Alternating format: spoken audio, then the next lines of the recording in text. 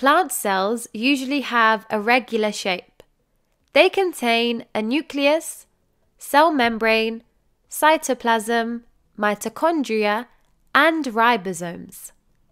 However, they also contain other structures that are only found in plant cells. These include cell wall, chloroplast, and vacuole. The cell walls are made from cellulose fibers. The cell wall surrounds the cell membrane. It strengthens the cell and provides support for the plant. Chloroplasts are organelles that contain green pigment. The green pigment is called chlorophyll. Chlorophyll absorbs light energy for photosynthesis. It also contains enzymes required for photosynthesis to take place. Plant cells also have a permanent vacuole. This is filled with fluid or cell sap. The vacuole provides structure for the cell and the plant. The vacuole also stores sugars.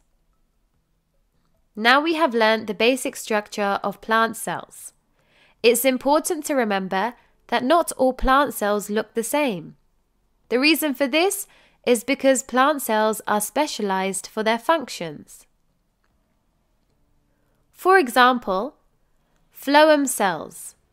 These are plant cells that build the transport system for sugars. Their cell walls have holes at each end in order to allow sugar to move from one cell to the next cell. Xylem cells. These are plant cells that build the transport system for water and mineral salts.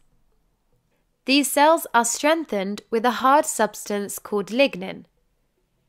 The reason for this is because it helps the cell withstand changes in the pressure of water.